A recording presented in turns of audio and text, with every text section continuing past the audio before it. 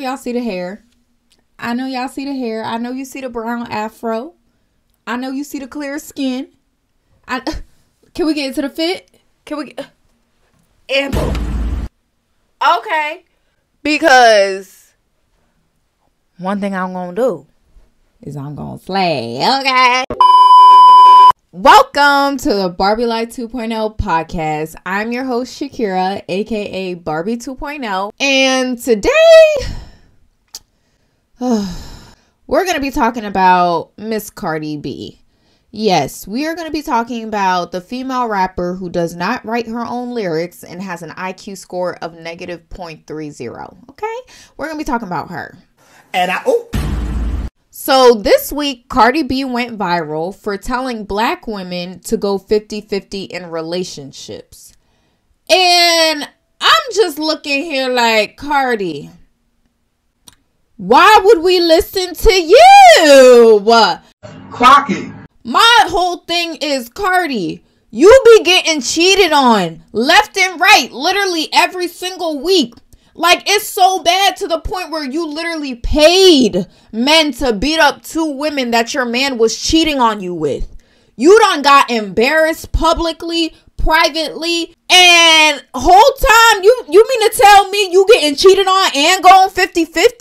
And you think we supposed to take relationship advice from you?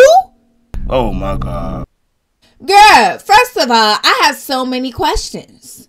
Because your whole relationship, you've been bragging on social media about how Offset buys you Birkins and he buys you these gifts, and every Valentine's Day it's a whole bunch of roses and a hotel, and you always brag about how Offset spoils you with cars and all this money, and the whole time you've been going 50-50 with him? Girl.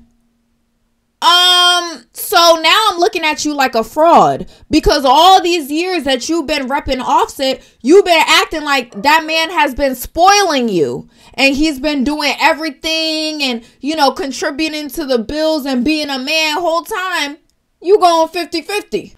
I don't know if that was working out for you so well, because just recently y'all were getting sued because you missed a few months of rent.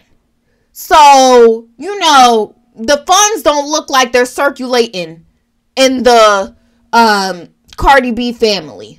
The Offset, I don't even know what their last name is, but it don't look like the funds are circulating. Okay, so 50-50 or not, y'all down bad. Okay, y'all missing rent, y'all getting sued for missing rent. Like, girl, you think we finna take advice from you?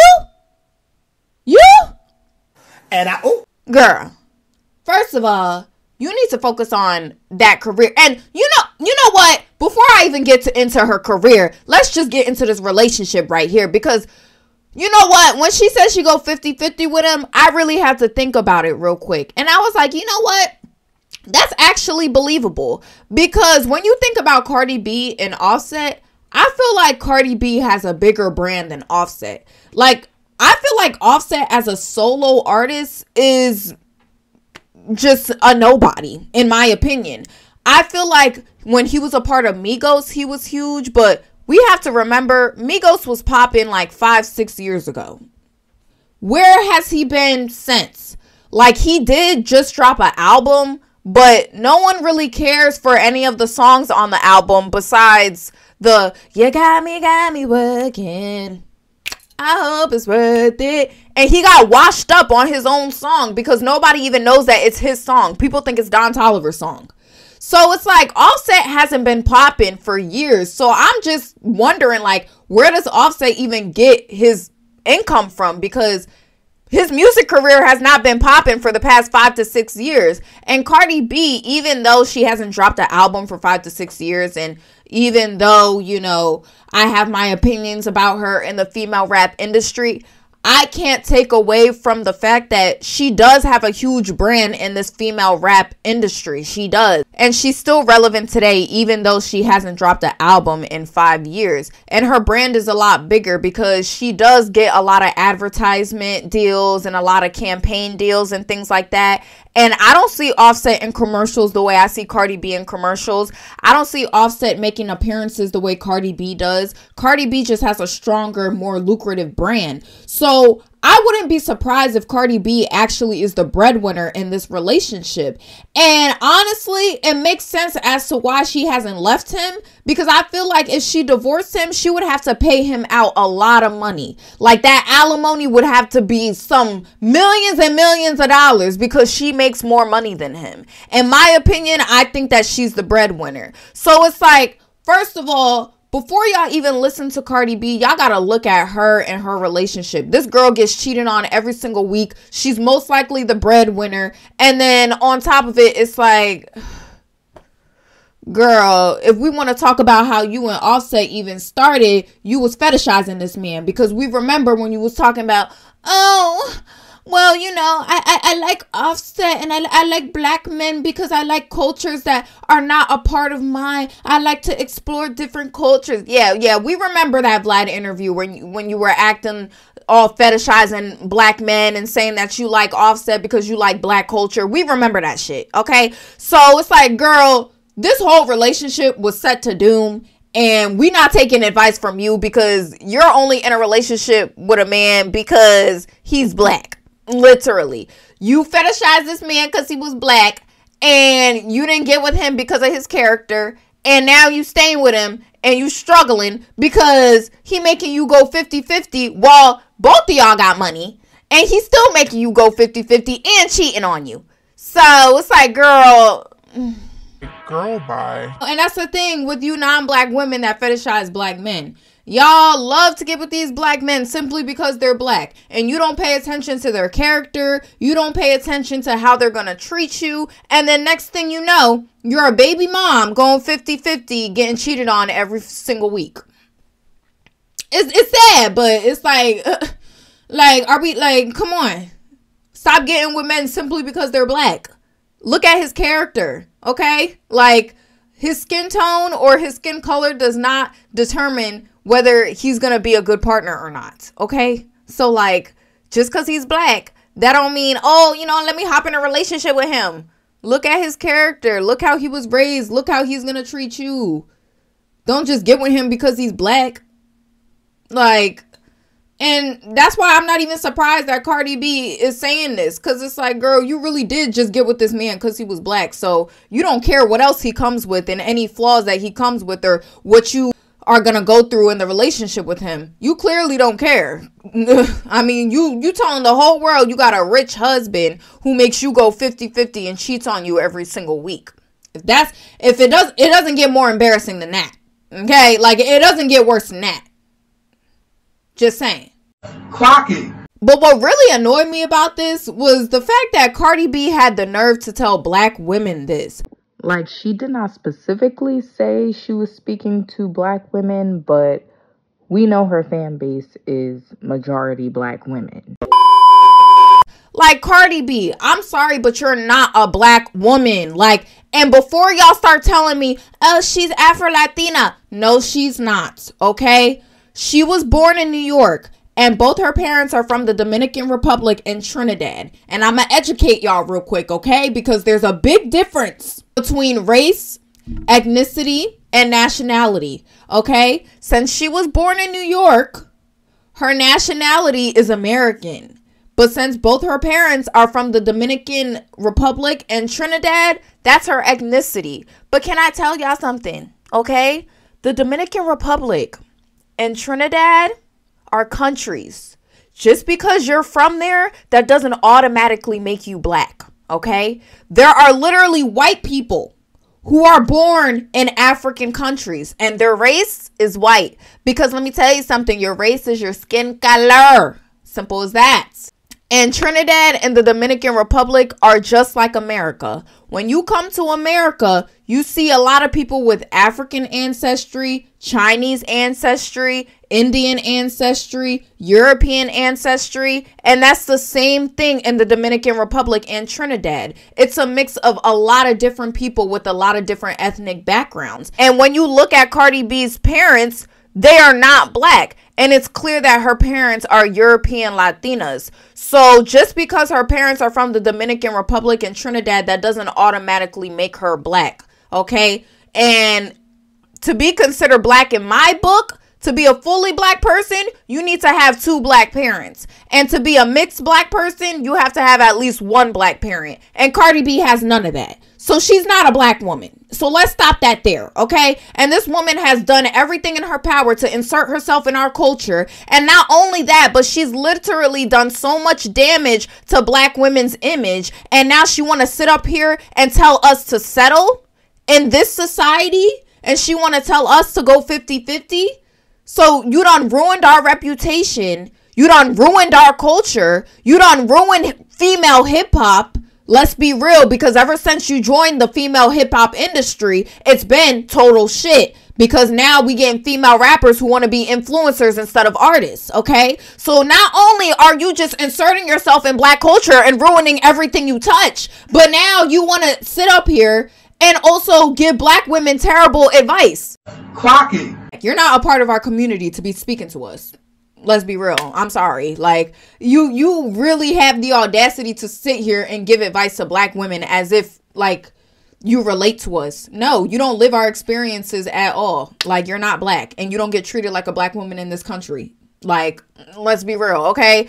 Like, you went to the Harper Bazaar's event. You went to the Met Gala in 2020 and threw a shoe at Nicki Minaj. And you got on the cover of the magazine. That would not happen for a real black woman. Let's be real. Okay, so it's like you don't live our experiences at all for you to be giving us advice in relationships. Baby girl, no. Okay, don't give advice to a race that you don't belong to. Stay in your lane. Okay, let us take it from here. Okay, thank you. The ones who actually are black, the ones who actually live the black woman's experience. Let us speak to black women. You just, okay, you go fuck our black men and you shut up. Just as simple as that. But you need to shut your ass up. Thank you. Okay. What you need to do, Cardi B, is you need to focus on that career. Because let me tell you something.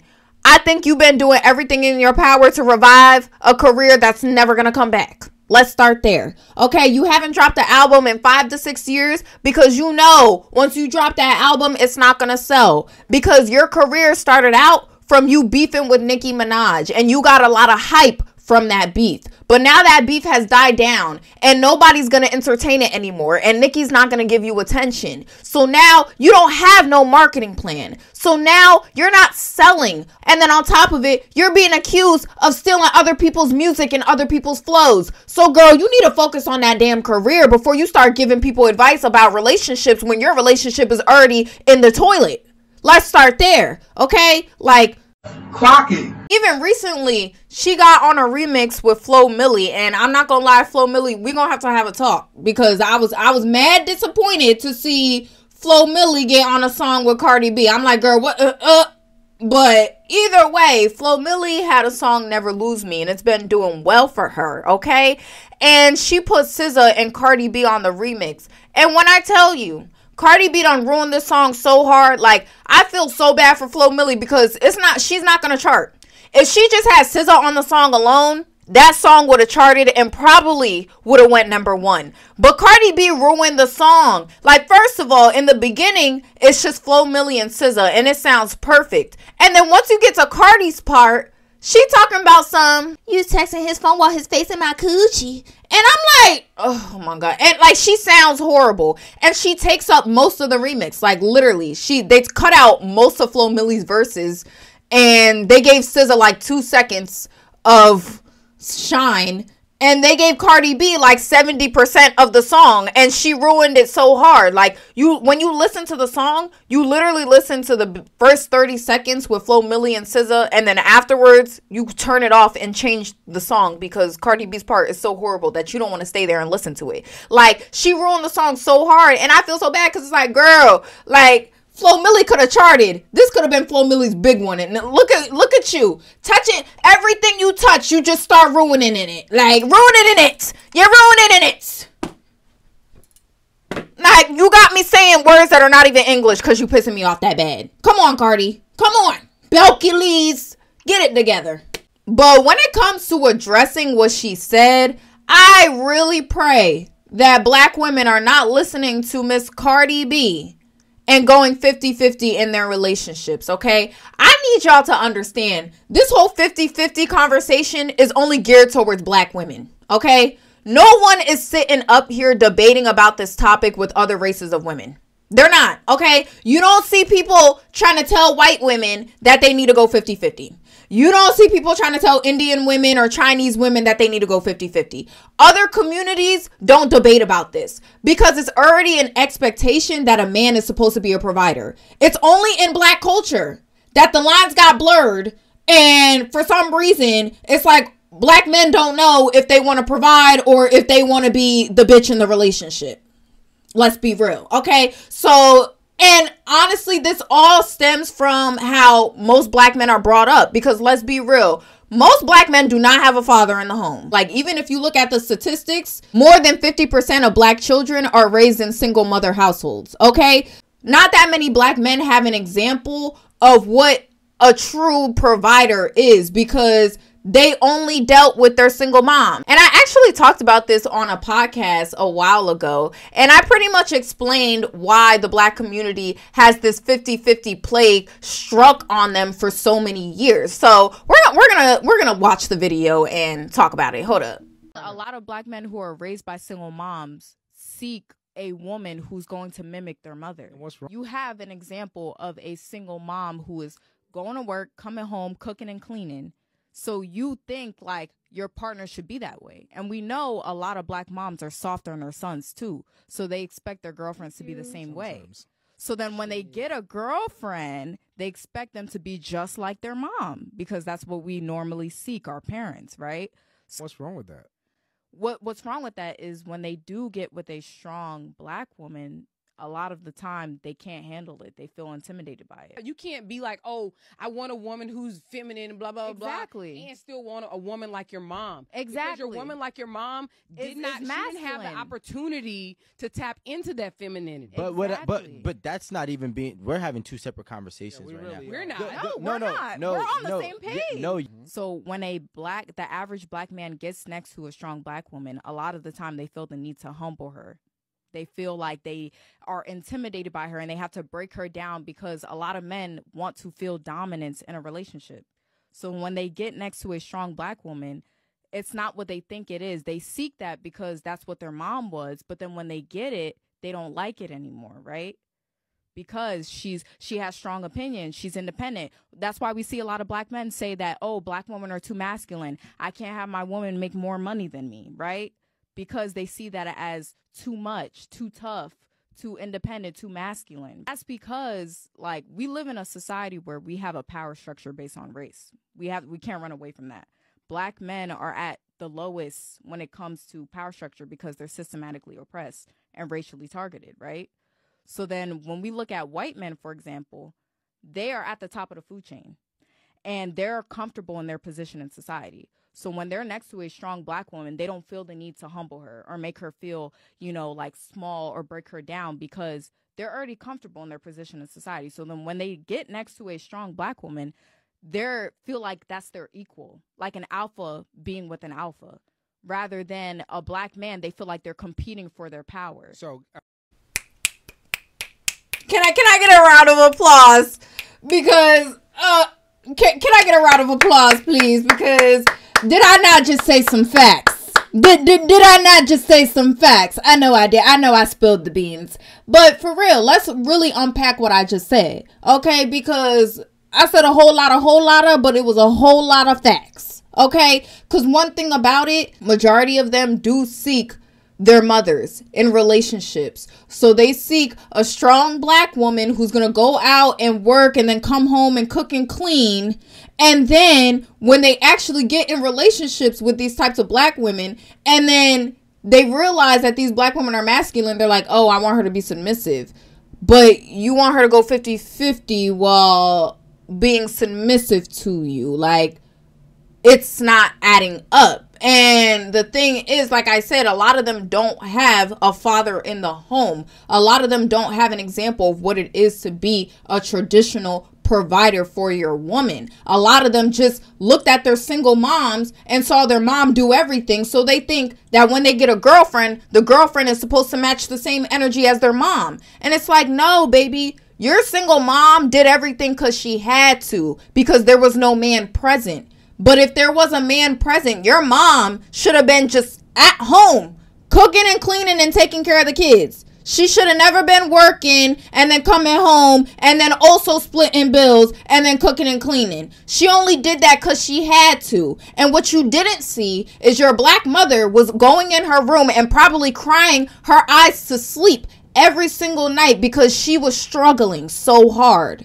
Okay? And that's something that a lot of you black men don't realize. Y'all praise your single mothers and you want your girlfriends to be like your single moms, and y'all don't realize that your single moms were crying and upset and struggling and never happy in the situation that they were in because they were doing shit that they weren't supposed to do. They were stepping into their masculine energy and taking on the responsibility of being a mother and a father, which is very, very hard on a woman. Okay? So you can't expect your girl to act like your single mother, okay? Your mother was a single mother for a reason. Your girlfriend is not single. You're the man. You're her man. So be her man. But for some reason, black men can't grasp that idea. They cannot grasp the fact that they're supposed to be a provider. And unfortunately, they're not willing to learn either. A lot of them want to stay stuck in their ways. So we could sit up here and explain shit. We could sit up here and give them statistics.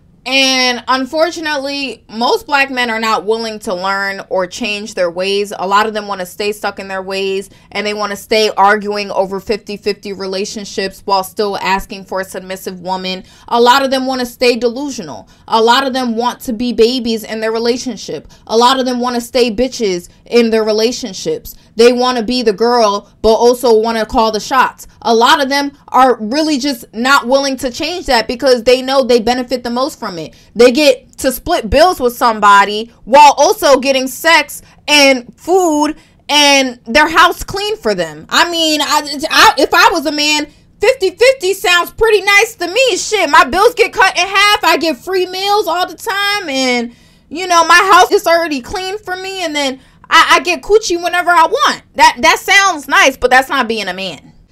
And a lot of them just don't want to learn. So my advice to black women is stop looking for love with black men who are not willing to learn or change so that you can get the love that you deserve. Okay? Stop waiting for these men to get it together. Stop waiting for these men to finally get it.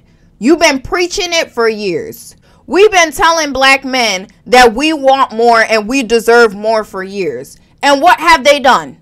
They just argued with us. None of them have actually changed or improved anything. So how many times are we going to waste our breath?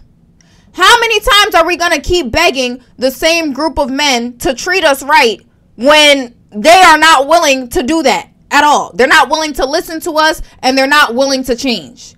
So my advice to black women, if you're tired of going back and forth about 50-50 and debating with black men on what you deserve as a woman, go date out. Go date out. Because I promise you, like, I have a white boyfriend, and let me tell you something. Never once has me and my boyfriend sat down and had a conversation about who's paying a bill, who's splitting what's 50-50. My man has never even had the audacity to ask me to pay for anything. Like, he would feel embarrassed if I ever picked up a bill. He would feel like it would feel like his pride got shot if I had to pay a bill or go 50-50 with him. Okay? So, black men, I'm sorry, but y'all are the only group of men who are begging for 50-50 relationships. Okay? Go date men who already know that it's an expectation for them to be a provider. Stop going after these black men who got single moms and then never had a father in the home and then they begging you to go 50-50. This is a fight that we're never going to win because they're never going to listen to us. So you just need to go where you're loved and appreciated and where you're going to get the best treatment. Okay? Please don't listen to Belky Lee's. Cardi B has an IQ score of negative .00001. Okay, so she's not somebody to listen to, and I just want y'all to really have your standards in check, okay? Because as black women, y'all gotta understand you are the blueprint, especially dark-skinned black women. You're the blueprint, and you pretty much are the reason why humankind exists, and you set all the trends. And black women, hold your head up high, okay? You're the most educated in America.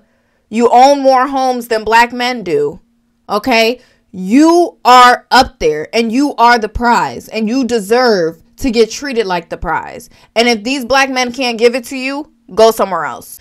But that's it for this video. I hope you guys enjoyed. I will see you guys very soon. And if you're new here, welcome. My name is Shakira, aka Barbie 2.0. And I talk about colorism, texturism, and featureism, and any issues in the black community. So if you like me and my opinions, just make sure you like, comment, and subscribe. And yeah, I will see you guys very soon. And I love you guys so much. Peace.